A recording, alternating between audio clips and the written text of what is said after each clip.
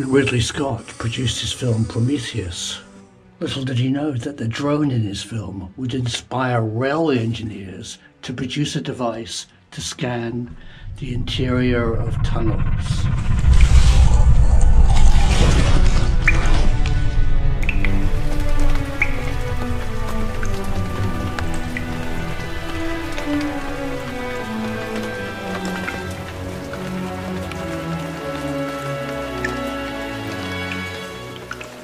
But bizarrely, that's exactly what has happened. Network Rail, which owns and maintains most of the railway infrastructure in Britain, from vast sections of track to thousands of bridges, tunnels and level crossings, has long sought cheaper and easier ways of surveying the many underground caves and abandoned mines dotted around its property. Engineers must account for shallow subterranean voids when doing building work or moving heavy machinery, because the caverns might collapse and cause the ground above to shift. There are more than 5,000 shallow voids in Britain. At an innovation workshop in 2018, Network Rail's principal mining engineer, Neil Rushton, found himself seated at a table with electronics experts and robot engineers. He sketched a simple drawing of the sort of device he was looking for, something that could travel down a 15-centimetre borehole, enter an underground cave and map its interior. Existing methods of mapping these areas are slow and sometimes hazardous. Surveyors either drill multiple boreholes into the ground through which they can poke their sensors on long sticks, or technicians have to enter the mine shafts and caverns themselves to collect the data by hand. Dangerous gases, cave-ins and explosions are all possible.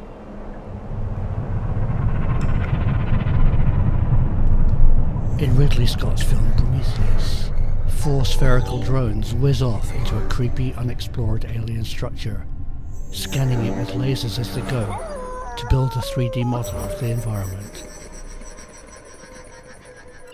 It's a tantalizing moment in which the human space travelers realize the enormous scale of the place they have stumbled upon.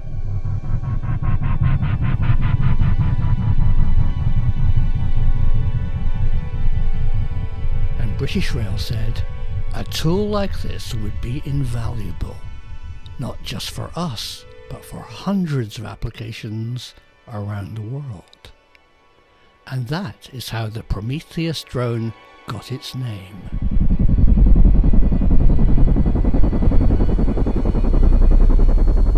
And British Rail hopes their device will fit in their smaller tunnels than the ones in the movie. But the technological principle is almost exactly the same. One of the challenges of a Prometheus-style drone is no GPS.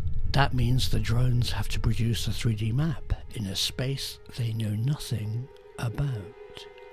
And the drone has to be tiny, just big enough to carry its own small battery. This would give it a mission of just 10 minutes.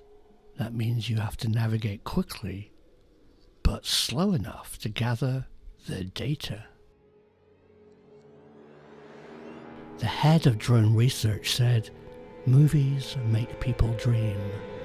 Researchers have an eye out for this kind of cool stuff that one day could be reality."